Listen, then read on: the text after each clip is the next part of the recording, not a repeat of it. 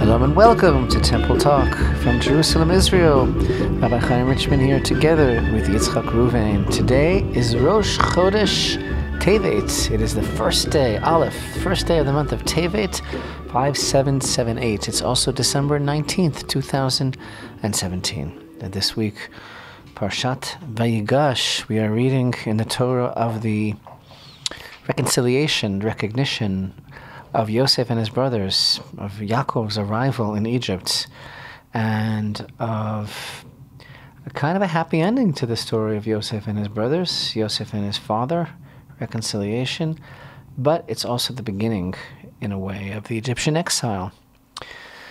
But one thing is for sure about this week's Torah portion is that we begin to see that Hashem has a plan in everything, even if we don't realize it, even if we don't recognize it. And of course, that's one of the greatest lessons in general of the whole saga of Yosef. A lot to talk about, a lot in the news, and a lot we want to talk about, for example, the month of Tevet. The first thing, though, that I must mention is that tonight is the last night of Chanukah. 8th night. We're going to be lighting all 8 flames all over the world. And the last day of Chanukah is a special day. It has a name even. It's referred to as Zot Chanukah, which means this is Chanukah. And it actually comes from words in the Torah portion of Parshat Naso in the book of Numbers, where we've been reading all week long in the synagogue. We've been reading the Torah reading from the Torah reading of Naso over Chanukah about the dedication of the altar and the tabernacle. And on the last day, we read the section that begins with the words, "This is the dedication of the altar." There's something very powerful about this day, is the point.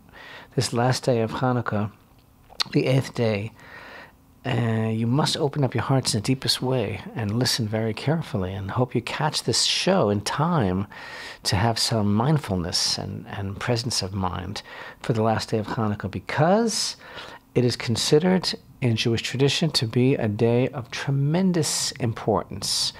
It's like all the holiness of the holiday is like jammed into this one last day, wherein we are told, I'm talking now about Wednesday, December 20th. I'm talking about basically the second day of Tevet, because it begins tonight. We're talking about that on this day, from the time the stars come out tonight until the next day, till the time the stars go out on the next day, on Wednesday, there is the potential for every single person, man and woman, to change for the good. And even if we can go back to our favorite yearly theme of the High Holy Days, Rosh Hashanah and Yom Kippur, and the decree that's made in heaven and repentance, actually, on this day of Hanukkah, we have the ability to change every decree, even what was written on Rosh Hashanah and sealed on Yom Kippur.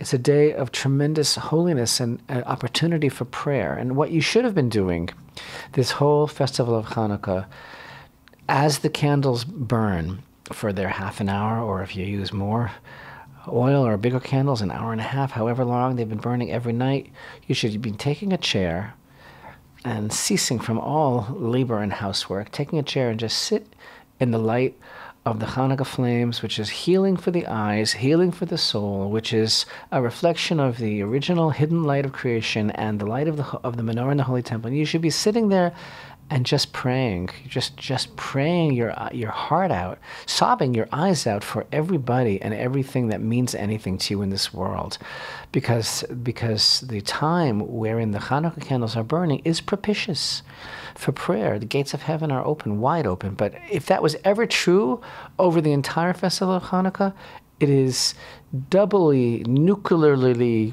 true on the last night of Chanukah. And this has been revealed to us by the Holy Arizal and the Baal Shem Tov and his students, that on the last day of Chanukah, called Zot Chanukah, that is a day when we can merit to a tremendous influx of blessing and success in everything. And the great mystical sages of Israel have written over the generations that every person on this day has the power in his prayer, or her prayer, that it should be accepted in heaven, just like the prayer of a perfectly righteous person. And so it's a day for really an increase in mindfulness, in heartfelt prayer, and reciting from the Book of Psalms, and keeping and really expressing all the things that we have in our hearts that we were always afraid to express all year long, because this is really the time. Find some extra time for prayer from the depths of the heart, for everything that's important to us, for all of our yearnings and aspirations and fears and vulnerabilities and loves and everything. And it's guarantee, money back guarantee. So we bless everyone, just like we do in the season of Tishrei, of the High Holy Days. Bless everyone that's listening with a good new year of sealing, and the sealing of the decree. And it's just such a special, holy, wonderful time when all that light is shining that we're bringing into the world. So that's what I want to say about the last day of Chanukah. Anything to add to that, Yitzchak? Anything to add to Zot Chanukah? I think you've said a lot there, Rabbi. The final day of Chanukah. And the very propitious way to begin the month of Tevet, which has some other aspects to it, which we'll get to. And that's the thing. And as we've pointed out, I know where you're going with that. Kind of a drag, right? The month of Tevet. First of all, it's cold and dark. Yeah. And then we have these 3 days. 3 tough of the days. 8th, 9th, and 10th of Tevet, which are days essentially of tragedy for the Jewish people. The day of the translation of the Torah into Greek, the day of the demise of Ezra and Nehemiah, and the day of the siege that was made against Jerusalem. Which, by the way, boy, do we feel that? Do we feel the siege that's made against Jerusalem in our time today as well? Mm-hmm. With the exception of the United States' veto, of course, but we'll talk more about that soon. But I wanna say also, again, as we have mentioned, Chanukah is the only festival, the only observance all year round which spans 2 months, right? It starts on the 25th day of Kislev, and it continues through the 2nd day of Tevet. Mm-hmm. And therefore, since the beginning of something is always the root of its essence and its light coming into the world is stressed at the beginning, we must say that Tevet, by the way, the root of which that word is basically a form of the word good, right? It's a form of tov. Tevet is all about goodness in a way. And because it begins with Chanukah. So even though on the 10th day of Tevet we have a solemn fast day, sun up to sundown, that is, which is a reflection of the siege that was made against the city of Jerusalem in the time of the First Temple that ultimately led to its destruction. Still, there's something furtively, enigmatically, secretly bright about the month of Tevet, which, as I say, is a form of the word good. And here's how it goes. You see, Kislev, as we've been discussing, is a month of dreaming. It's a month of, latching onto the hidden light through the Chanukah candles, revealing it. A very expansive time, the month of Kislev. The thing is, during Tevet, that's really the time to work towards realizing the dream and the vision that we have of the month of Kislev. And so Tevet is really, on a mystical level, it's about uprooting things that are holding us back from making our dreams come true, the negative forces within us. And mostly, the great sages of the Kabbalah write that the month of Tevet is about making a rectification for anger, for the anger that we have within us, and opportunities that come up during the month to work on this, to work on a greater connection with other people, and judging people favorably, and seeing the godliness within every person, and fixing all of those things during the month of Tevet. So, we start the month with the light of Chanukah. We're still lighting the Chanukah lights, and the rest of the month we need to consciously focus and refract that light. And as usual, everything is about healing and about becoming the people that we can be. And this is what Chanukah has been all about. It's been about rededicating the Holy Temple and beginning that process by gazing at the candles, by praying for ourselves for a better world. And Tevet is about taking that and working towards it, working hard to see to it that we shine the light of our own soul out into the world. So, as ever, also, we have always emphasized Rosh Chodesh, which is today, is the secret of renewal. That's why the Greek Empire that came against Israel in the time of Chanukah and made decrees and defiled the Holy Temple, that's why they tried to outlaw Jewish observance of the new moon. Because when we observe the festival of Rosh Chodesh, which is today, which is the beginning of the new month, basically the statement that we're making is that everything can change, I can change, and things do not have to remain the same, and no 2 days are the same. And I'm not the same person that I was just now, because I'm constantly working on my relationship with God, with myself, with others, to become the best person I possibly can be. And that's really what the light of Chanukah is all about.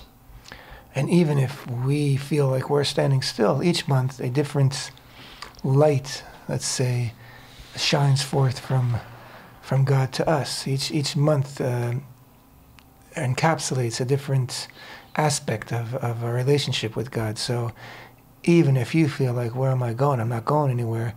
Each month is not just an opportunity that you have to grab. It's an opportunity that it's in your face, really. I mean, it's there and it's different. And if you connect, if you turn the light back on in a room, you'll see a totally different picture, which is for your benefit. It's for you to grow by. And that's the other beauty of the Rosh Chodesh, of the renewal. It's not a passive renewal, an opportunity that we need to search far for. It's an opportunity that's right in our face. It's right up in front of us. We just have to be there to take And all this advantage is why of it. Hanukkah is such a beloved time for the Jewish people, because it's really about kindling the light. That's what we're all about, bringing that light into the world. And then during the month of Tevet, though, we really have to activate that. We really have to make a stand against the forces of darkness in the world. Speaking of which, there's a lot going on that it just feels like it is bringing the whole theme of the 10th of Tevet, which is coming up soon, bringing it really into modern times, into today, into reality. That story, the story of the 10th of Tevet, that fast day coming up, is all about the siege time of Nebuchadnezzar, king of Babylon, against Jerusalem. If ever there was a siege against Jerusalem, it's right now, where the whole world is just sunk in the fake news, as it were, of their illusory conception of Jerusalem, and the whole arrogant, presumptuous, false narrative that the Arab world propagates, that Jerusalem is holy to the Arabs, that Jerusalem is under threat by Israel, that Israel is rewriting history and somehow Judaizing the city of Jerusalem, which is the world's most Jewish city. I'm sorry, Miami Beach is not Jewish. New York City is not Jewish. The Jewish city is Jerusalem, always was, always will be. And that's basically all there is to it. Jerusalem was always the capital of the Jewish people well before the state of Israel was established, and never, ever was anybody else's capital. So since the miracle of the rebirth of the state of Israel, the world has had a very hard time with recognizing Israel for what it is. And since the miraculous unification of the city of Jerusalem in 1967, the majority of the world has not recognized that Jerusalem is the capital of Israel. So, according to the official position of the United Nations, which basically, by the way, the United Nations is the most virulently anti-Semitic, anti-Jew, anti-Israel body in the world, and that systematically ignores or even erases every other serious major conflict problem in the world, and dedicates so much of its resources and time to systematically condemning Israel, erasing Jewish heritage, redefining the narrative of Jewish heritage in the world, such as proclaiming that the tomb of Rachel, our mother, is a Palestinian site, such as proclaiming that the tomb of the patriarchs in Hebron of my daddy and mommy is a Palestinian site. Excuse me, and all this jive. So basically, what's going on now is that the United Nations Security Council tried to undo the recognition of Jerusalem as Israel's capital by President Donald J. Trump, and the United States ambassador to the United Nations, Nikki Haley, who slammed the resolution as an insult to the U.S. and said it won't be forgotten. She vetoed it. The United States, that is, vetoed the United Nations Security Council resolution. The resolution sought to overrule, I'm just paraphrasing a news article here that I'm reading, sought to overrule United States President Donald Trump's recognition of Jerusalem as the capital of Israel. And the UN resolution called on, and I quote, all states to refrain from the establishment of diplomatic missions in the holy city of Jerusalem in order to prevent the fulfillment of President Trump's pledge to relocate the U.S. Embassy from Tel Aviv to Jerusalem. By the way, I'll just interrupt myself and before I forget. The Turk, that wily Turk, not Solozo, what's his name? Erdogan. He's very excited. He says he's going to open up a Turkish embassy in East Jerusalem, in the Palestinian part of the city. He's very excited. I continue now. The text of the resolution also demanded that all states comply with Security Council resolutions regarding the whole city of Jerusalem and not recognize any actions or measures contrary to those resolutions. 14 members of the Security Council supported the resolution, with only the United States in opposition. You know what? By the way, Nikki Haley, the U.S. ambassador to the UN, also criticized the Obama administration for allowing the passage of UN Security Council Resolution 2334, which declared that Israel has no rights to any part of eastern Jerusalem, including the Western Wall. This stuff, you can't even make it up. No, it doesn't say that in the article. I'm just interjecting my feelings. The ambassador told the Security Council after the vote that, and I quote, the United States will not be told by any country where we can put our embassy, unquote. Well, you know what? I'm just placing my brackets here in the article.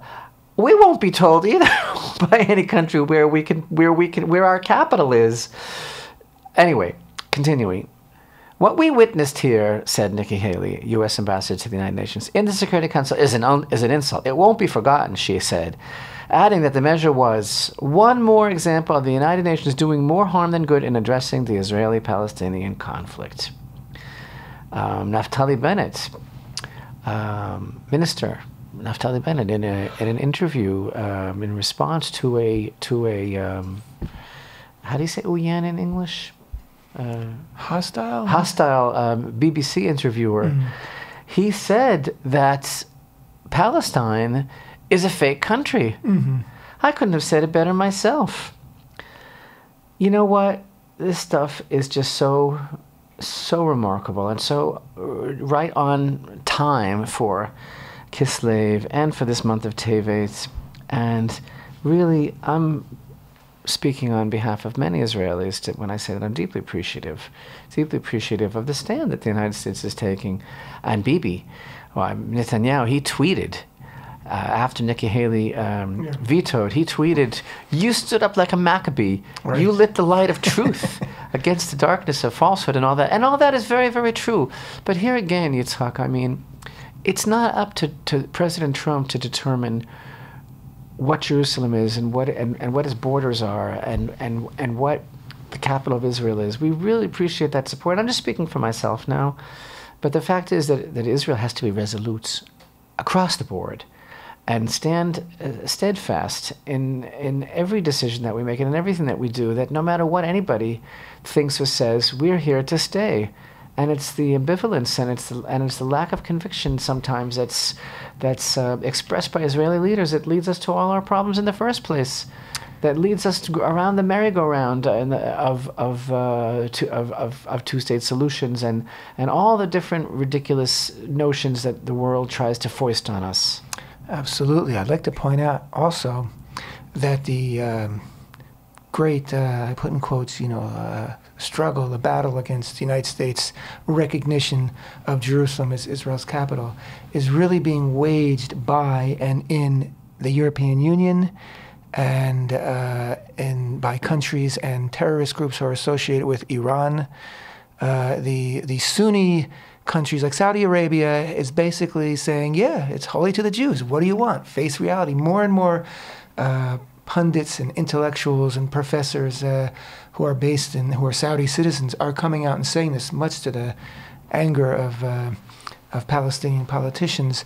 And other countries like Egypt, their response has been very muted. And again, they are saying, Saudi Arabia is coming out and saying, the Jews have a long history in this part of the world. Respect that. They belong here. They're actually saying what's that all about, that we belong here. Now, the real crowds, the real violence have been taking place in European capitals because basically it's expressing, these protesters are expressing the policy of the European Union, which is anti-Israel, anti-Jerusalem. United States was also a very violent protest in Times Square in Manhattan. Kill the Jews, down with Israel, kill the Jews. It's, if anybody who has ears in their heads and eyes in their heads, it's very clear what it's all about. You're either an anti-Semite or you're not. If you're not an anti-Semite, then it's real clear that Jerusalem belongs to the Jews, belongs to the state of Israel. This is the place of our holy temple. And that's just the way it is. The whole Islamic attempt to piggyback on Jerusalem as if it's some kind of special, intrinsic holy place for Israel is just absurd. There's the music, Yitzchak. I know that we'll be right back with another very important news story, and of course, Yosef and his brothers, Zod Chanukah, the month of Tevet. Stay with us. We'll be right back. Temple Talk.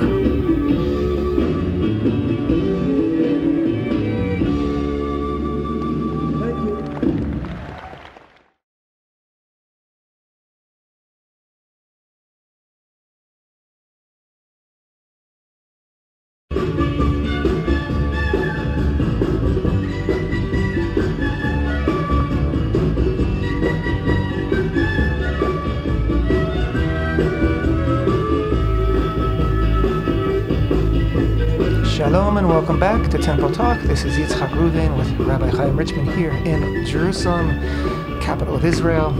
As we all know and recognize, today is the first day of the new month of Tevet, 5778.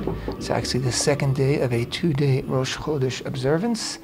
It is the 19th of December, 2017. Today is the 7th day of Chanukah. Tonight is the 8th and final day of Chanukah, Zot Chanukah, as the Rabbi explained earlier in the show.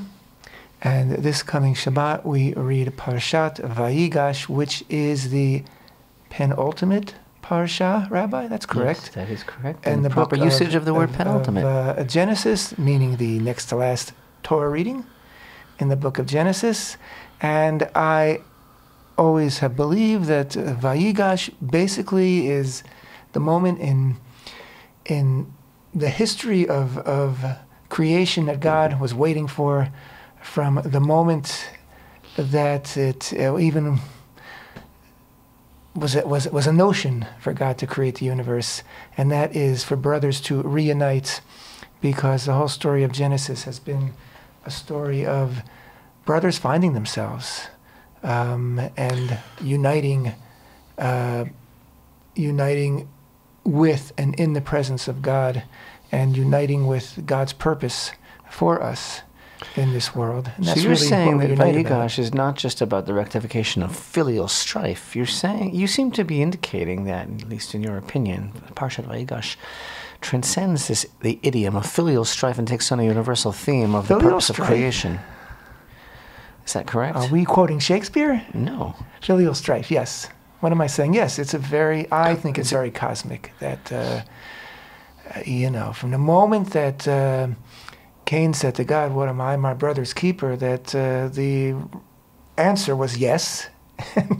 and that's exactly what we need to be. And we can't, God's not in the picture if we can't live together as brothers. Every time we fight with our brothers, we're chasing God's presence away from That hurts. From our environment. What about the I don't know, the irony or the pathos of the fact that in this parsha where we finally have this reconciliation and Yaakov's joy of being reunited, we're setting the stage here for the ultimate descent of Israel into the darkness and the slavery and the horrors of the Egyptian exile.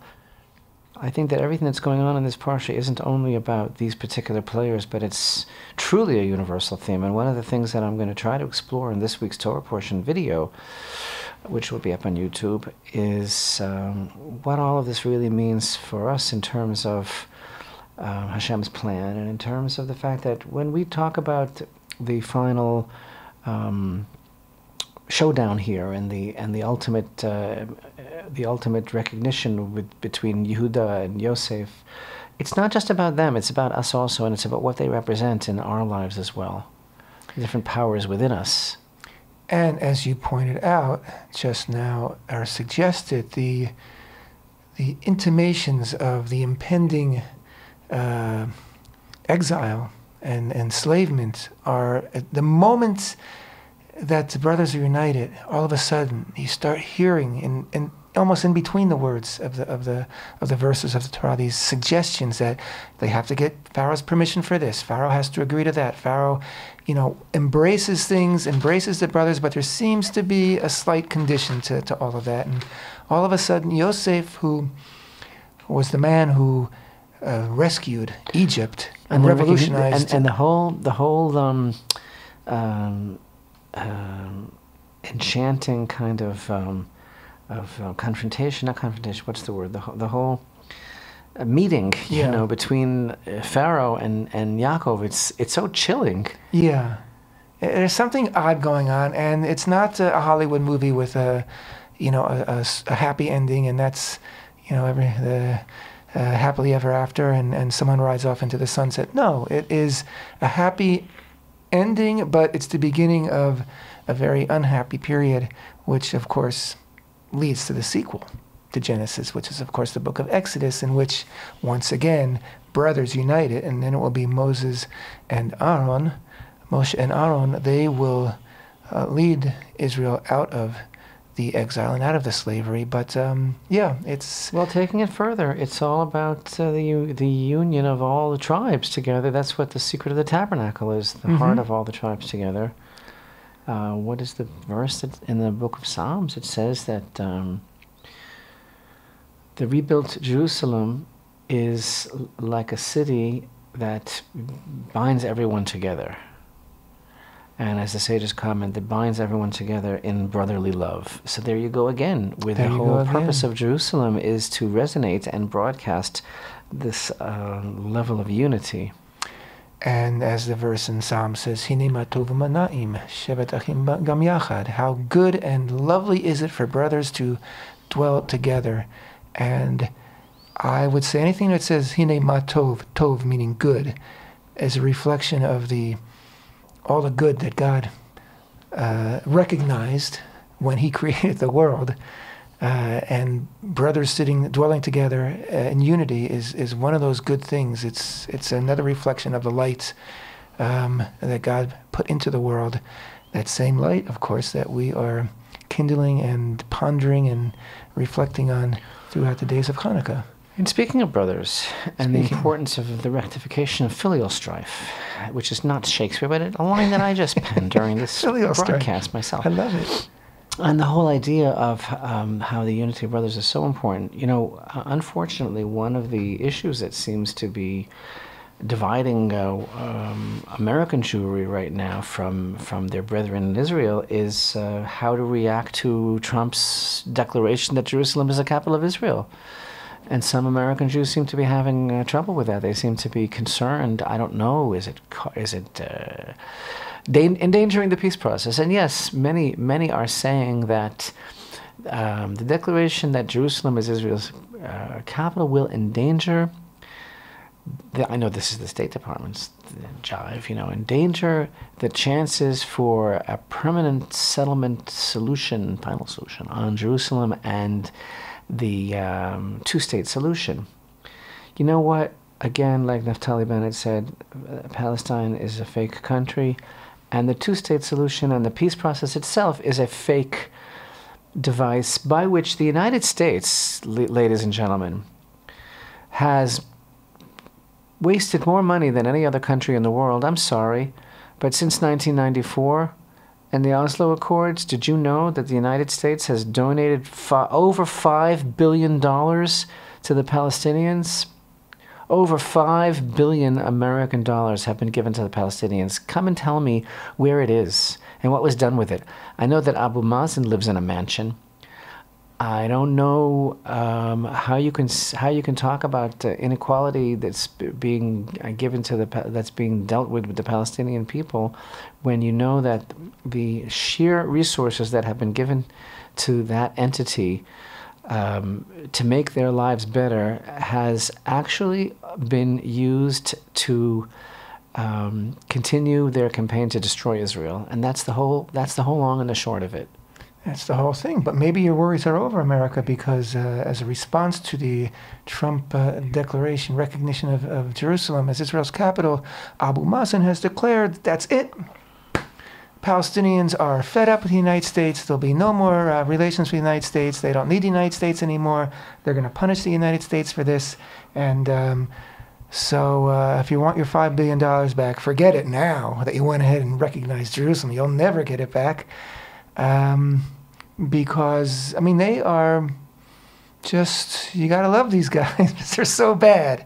It's unbelievable. They don't ever miss an opportunity to just look to express the evil that's running in their veins. These people who, like you said, it's all about destroying Israel, and that's the long and the short of it. As far as the Jewish reaction in the United States to the declaration, let's face it, there are people that I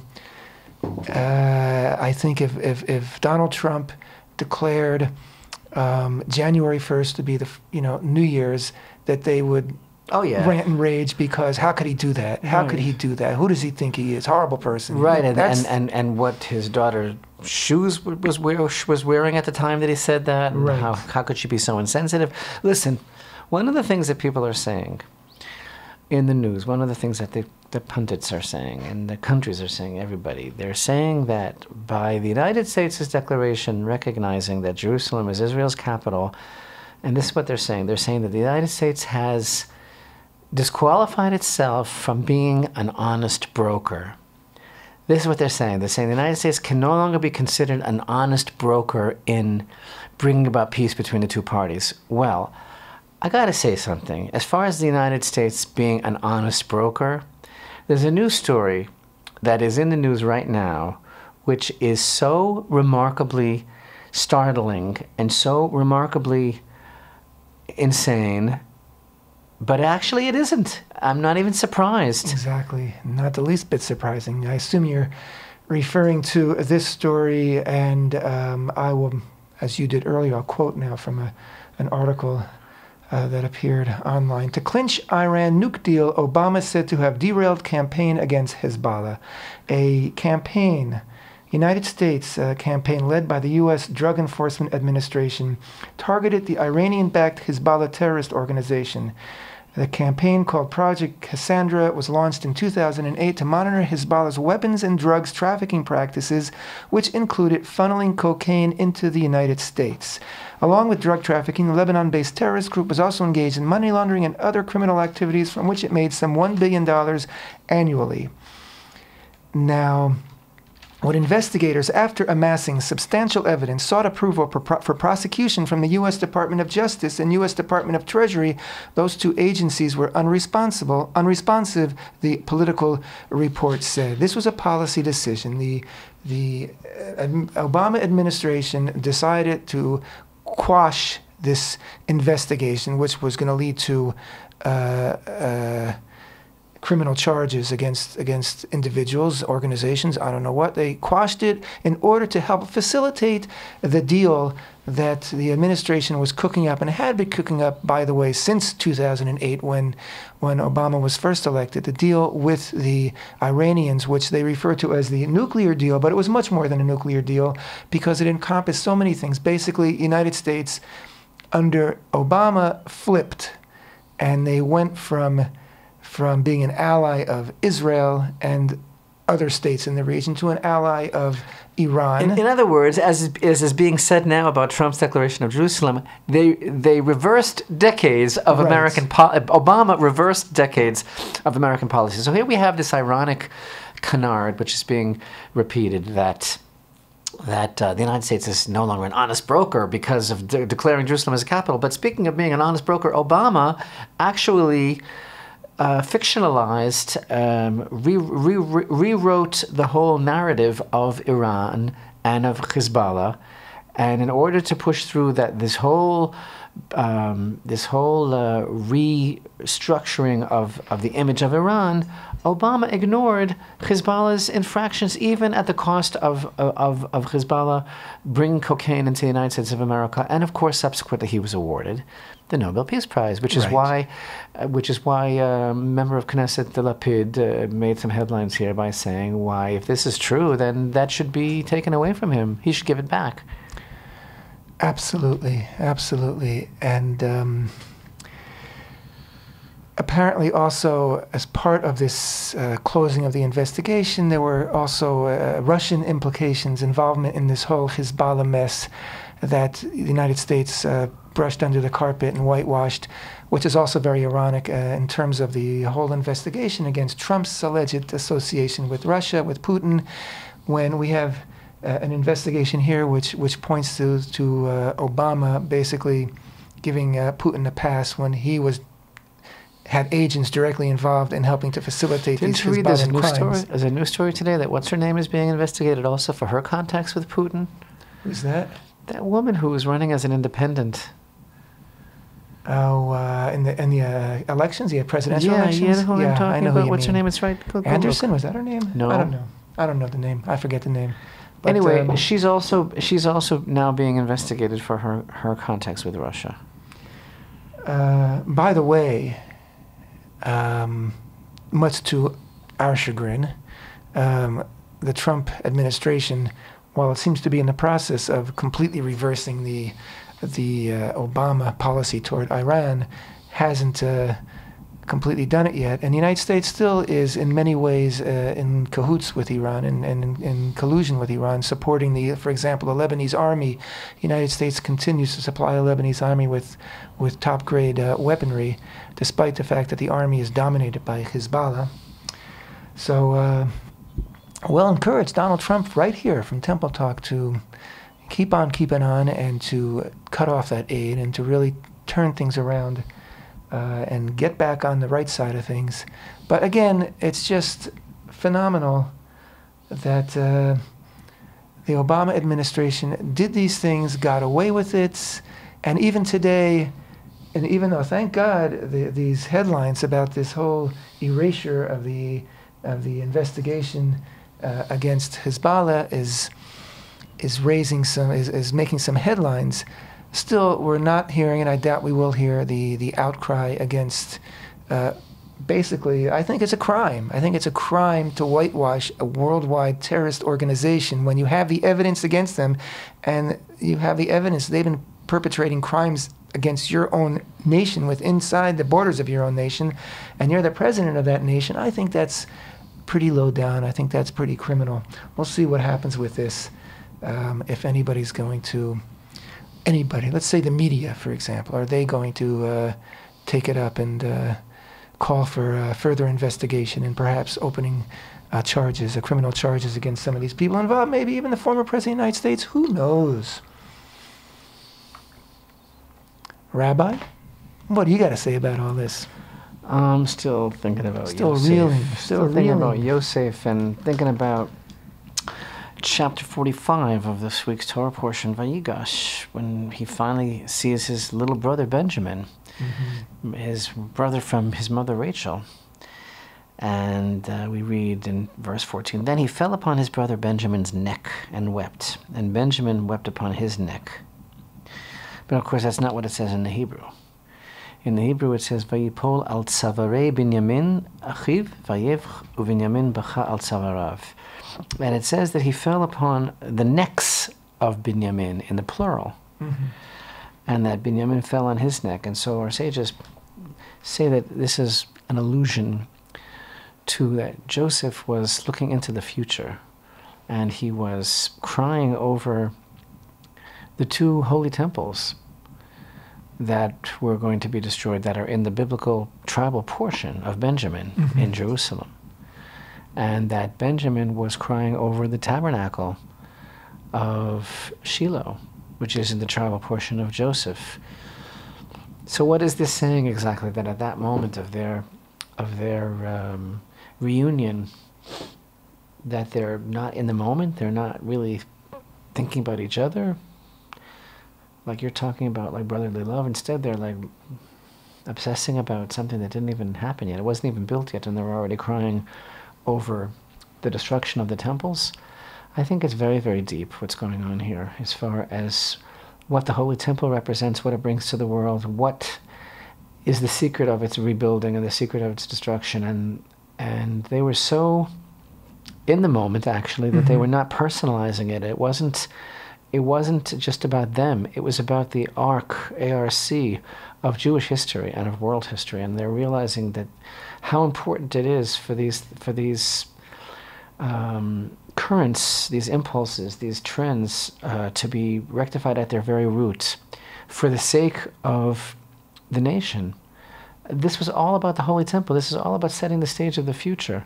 And everything ultimately, all roads lead back to the Holy Temple, which is the hope of the people of Israel and the hope of mankind and the secret of love, honestly. Yes, and the unity of the tribes. It's all there. They were, as you said, they were totally in the moment, and that moment happens to span all of history. They were in that moment, but yet they were able to transcend it from the particularism to the right, universal. from its particulars, and from it being just that moment, and they saw what it contained, what it contained for the future, what it contained in potential for the whole world. And of course, it's all about the Holy Temple. Everything that we do is either leading us one step closer to the Holy Temple or putting us back one step. And of course, the tremendous illumination of light of this season of Chanukah is all about that, is all about taking a step, standing up for what's right. That's why Netanyahu tweeted that Nikki Haley spoke like a Maccabee and did so much to dispel the darkness, because when we take a stand for what's right in the world, we're taking a stand for the Shekhinah, for the divine presence. Right. Ironically, so many world leaders like to say, we wish Israel, wish the Jews a happy Hanukkah. Yeah, right. And they're very big on, it's a wonderful thing, but the fact of the matter is that Hanukkah is the fight for Jerusalem and the fight for the Holy Temple, and that's exactly what these leaders don't want. So thanks for your kind words, but, you can stick them where the sun don't shine. Whoa, Yitzchak. Or change your attitude. Learn a little bit about Hanukkah between now and next year. And next year, if you continue to greet us with a happy Hanukkah, we'll be very, very pleased. Don't forget that it is a tremendous opportunity in the next 24 hours or so, the last day of Hanukkah, for you to engage in serious reflection, meditation, contemplation, meaning prayer. Cry out to Hashem. Cry out to Hashem for your loved ones, for yourself, for the world. It's this day of Hanukkah, saturated with the 8 lights, is just laden with tremendous potential for change and growth and spiritual blessing. And so too, during this whole month of Tevet, endeavor to work on the trait of anger, and whether we're angry with God, or we're angry with ourselves, or we're angry with our children, or our parents, or each other. Endeavor to work on that and to bring the light of Kislev out into the open, into the fruition of these cold and dark days of Tevet. And in conclusion, I'll just update people. Temple Mount, many Jews have gone up during these 8 days of Hanukkah. Many more will be going up tomorrow as well on the 8th day. And again, it's becoming part of who we are again as a nation, even those people that haven't gone up. I'm on the bus the other day and I see a father and he's had 2 little children on the bus with him and he's talking all about the Holy Temple. It's just in the air. It's everywhere today. It's happening. It's happening. One more day of Hanukkah, so one more Chanukah Sameach to everybody out there. And thanks for being with us. Temple Talk.